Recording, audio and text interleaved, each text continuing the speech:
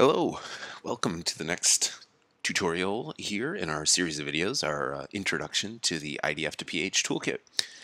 My name is Ed May with Building Type, and glad that you're watching. In this video, what I'd like to do is continue on our build of our simple little model here. If you have been following along, you have a model that looks something like the one here, where we have our small Rhino model in the upper left corner of the scene here. We have our Grasshopper energy model, and we have our PHPP model in the lower section here. And what I'd like to do now is finish off this model and get everything working by taking a look at a couple of last elements here. Most notably, what I'd like to do is set up our cooling systems.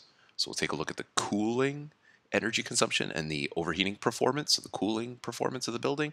And then we will look at how we set up the primary energy portion of our building configuration here, and we'll take a look at the final results for the project. So we'll take a look at both of those. We'll probably split this up into a couple videos. Yeah, let's dive right in.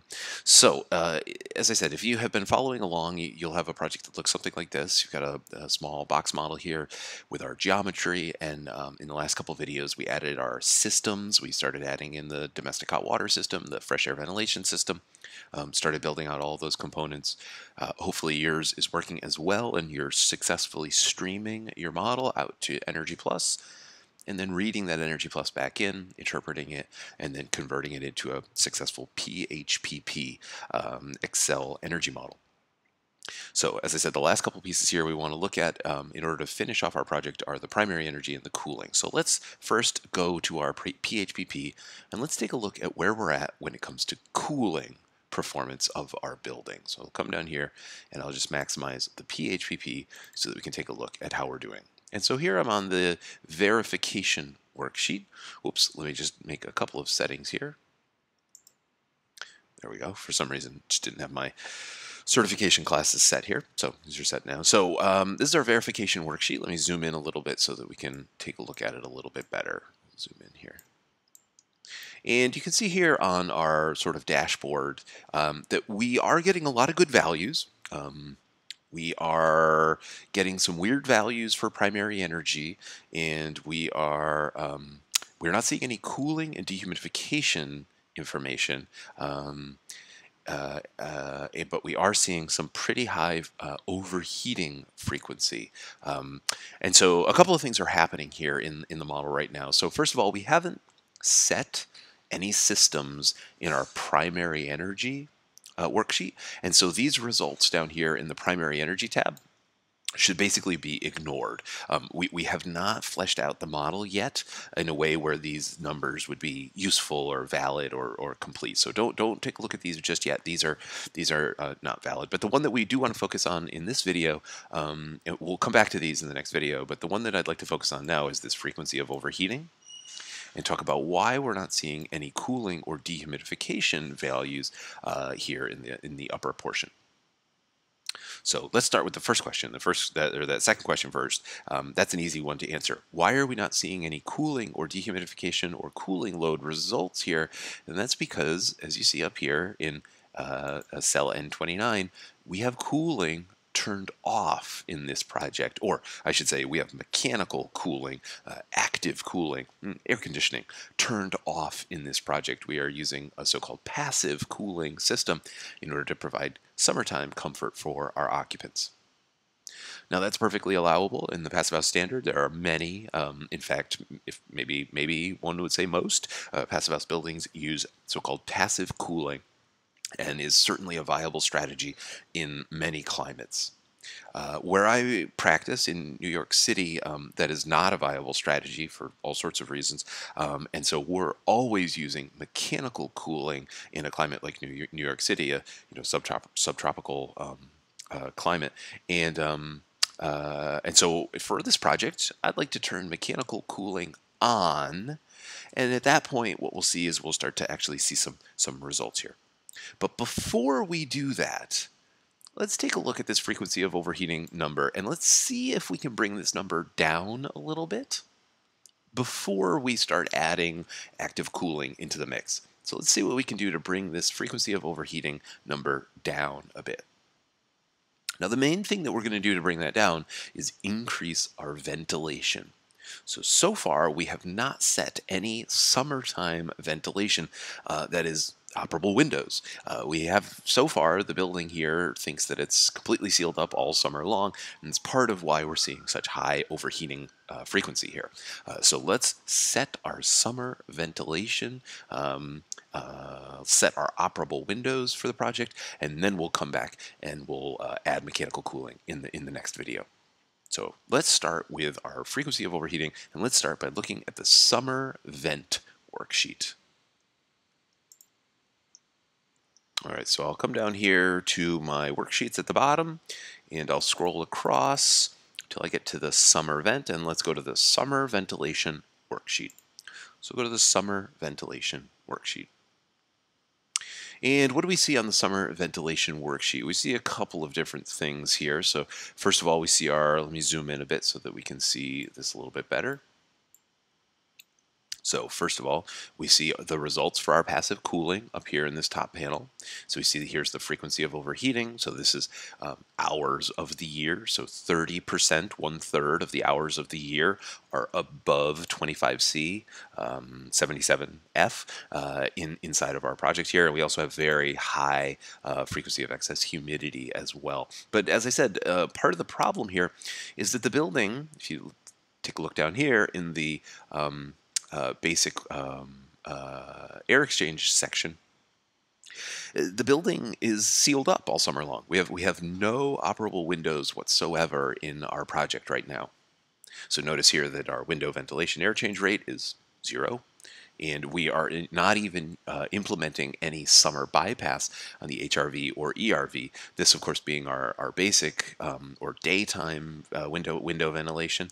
And then if we scroll down a little bit, we'll see that we have a nighttime cooling section, and notice here our window nighttime ventilation is also set to 0. So this whole building is sealed up all summer long. There's no operable windows here, so obviously that would lead to quite a bit of overheating if that was really how you did it. So we'll look at how we fill this section in using our IDF2PH components. So we definitely want to turn on some passive ventilation here and see how that affects our frequency of overheating. So let me minimize the Excel. Let me go back to our Grasshopper. I'll sort of open this up a little bigger. We don't really need to work on the Rhino side here. So we'll take a look at our Grasshopper model, and hopefully your Grasshopper model looks something similar. You're going to be creating your honeybee zones, you add some windows, calculate the shading factors, create the rooms and set all of our ventilation. We set the envelope air tightness, we build out the fresh air ventilation systems and the domestic hot water systems. Then we export all of that information out to Energy Plus. Then we read that Energy Plus model back in and export it, stream it out to our PHPP. So hopefully your model looks something similar. And where we're going to set the manual ventilation for the project is going to be over here in this setup PHPP portion. So the place that we're going to actually turn on our summer ventilation, our manual windows, is not actually over here on the windows themselves, but we're going to set it up in this setup PHPP section. So let me zoom in on this setup PHPP section. This is where we convert the IDF2PH objects into valid PHPP objects, and we set up the various settings for the PHPP. So let me zoom in here, and we'll take a look at some of these objects. So if you remember way back when in the earliest videos, we had a couple of things happening here. We were taking the PHPP objects from the IDF file. We were converting them into Excel writable objects. So remember that this component here, what this guy does is build Excel writable objects, meaning it has a worksheet, a cell range, and a value. And we just have, a couple hundred of those at this point. So these all get written to Excel. Let's see how many we have. 308 values get written to Excel. And then this component down here allows us to do something similar. So we get a similar set of Excel writable objects, move over, that have a worksheet, a cell range, and a value. But rather than being related to the geometry of the building, these are sort of, I don't know, well, they're setup objects. So this is where you're going to set things like climate and summer ventilation. And you can see here that there are inputs for simplified domestic hot water and air tightness values. So there are other ways to work with these components. You can enter simplified values here, or simplified components here. We've shown the more detailed setup in this video series, but there are other ways to work with these things that if you have really, really simple projects, you can sort of streamline the data entry a little bit. In any event, we're not going to worry about too much of these. The one that I want to take a look at here is this summer ventilation input. So the summer ventilation input. And the summer ventilation input takes a couple of different types of values. So let me just rearrange our scene here a little bit, give us a little bit of room. Let me crunch this a little bit so that we can see our PHPP, and we'll take a look at the PHPP here. Let me zoom out a bit so we can see a bit more of this worksheet as we go. So this is my summer ventilation worksheet, and the easiest way to work with this summer vent input is just to set it to true. So if we just set it to true, in that case, a default summer ventilation setup will be added to the scene. So let me delete this out and let me add a Boolean toggle to the scene.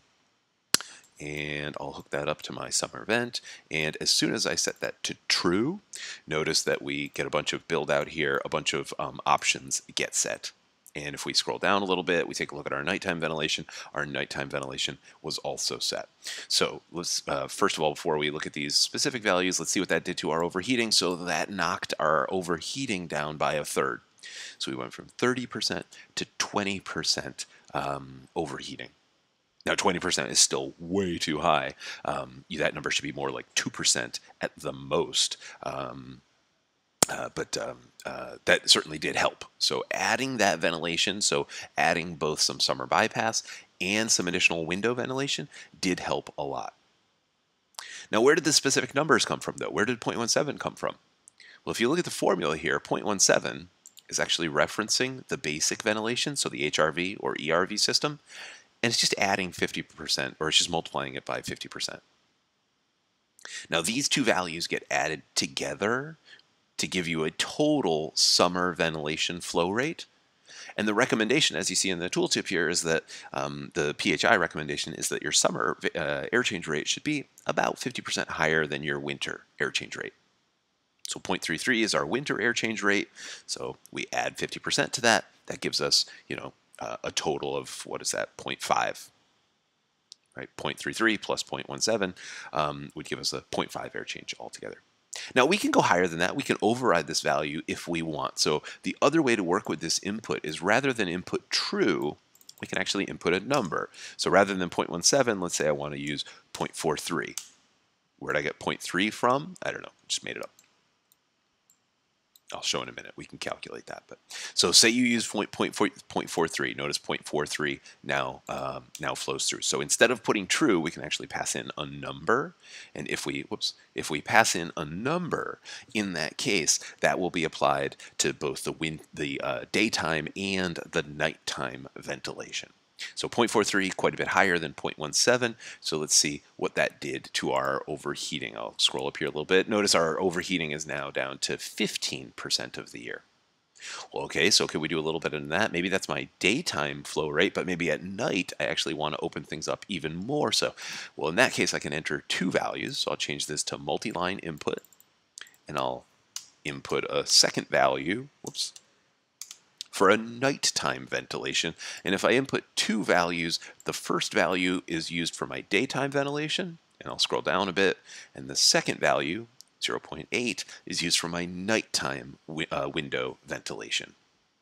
And let's see what that did to our frequency of overheating. So it helped a little bit. That brought us down to 13%.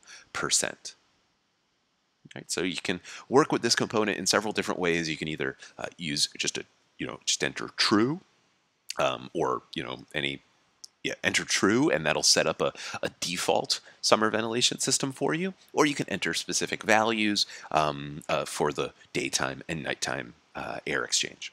Now, where do those numbers come from, 0.3 and 0.8? Well, PHI has included, let me open this up a bit, has included a simplified calculator over here, if you like, for calculating the air exchange through windows. So you can certainly use this table here, if you like, to build those out. And then there are other tools. Obviously, you have Ladybug and Honeybee here, which are capable of along with some of their other tools, capable of doing, CFD analysis for Windows. That's usually a lot more than we would need for a normal project. But there are other ways that you could evaluate that and calculate these numbers for sure. So there's simplified numerical calculators like the one here in the PHPP. There are really sophisticated simulation tools like the Honeybee and Ladybug tools, and there's a whole range of other tools as well. So you can input these numbers from any number of sources, but in the end, the important thing is that they become, or they get translated into a daytime and nighttime